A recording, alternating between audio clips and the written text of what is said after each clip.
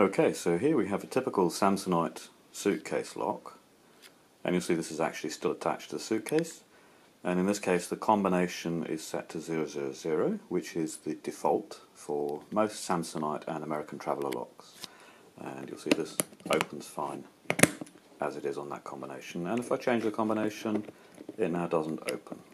So let me change it back to 000. And now with the case lock open, on the back of the lock, this particular one has a little knob. You push it downwards and this will allow you to reset the combination.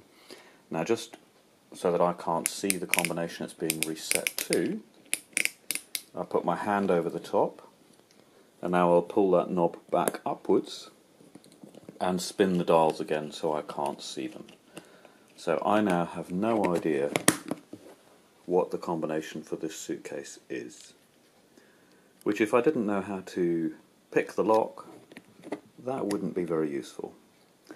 So what I'm going to do now is I reposition myself so I can actually see down here, and I'm looking underneath the lock wheels.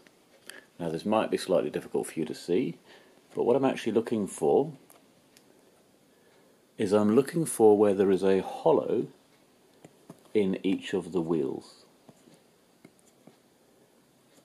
And if I rotate them round, now you can either do this by eye or you can do it with a small piece of metal or plastic or something you can push in there to do it by feel. In this case I'm doing it by eye, and then when you find all three of them and you get them lined up, you're then exactly, the wheels are in the right position but you're 5 digits away. So 1, 2, 3, 4, 5, 1, 2, 3, 4, 5, 1, 2, 3, 4, 5, and hey presto, the lock's open and the combination was 596.